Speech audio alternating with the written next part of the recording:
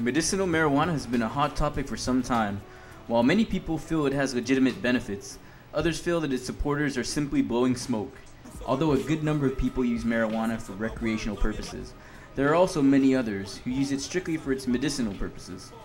Senator Rory Respicio is introducing a new bill that will allow doctors to prescribe medicinal marijuana to patients with debilitating conditions. We need to focus on allowing for cannabis to be available for medicinal purposes. And when you look at the people who need this because they're on their deathbed, because they may have cancer or debilitating illness, or you look at individuals who don't have access to health care and medication is so expensive, people talk about Marinol.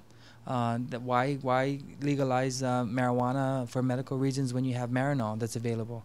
But go ask those same people how much Marinol costs without insurance. Despite all of the benefits of marijuana, Respicio stresses that he is advocating it for medicinal use only. In order to ensure this, the use of medical marijuana must be regulated. The other thing that we did is we are going to call for a policy commission to review this, because this is new territory here on Guam, and so we have to constantly look to see what they do in the States and how they regulate this, so this commission will do that. And we also took out that section that would have removed the $100 penalty if you're in possession of 1 ounce or less, and we felt after much consideration that may have been a backdoor way of legalizing marijuana. There's going to be some difficulty in the enforcement of it, in the monitoring of it.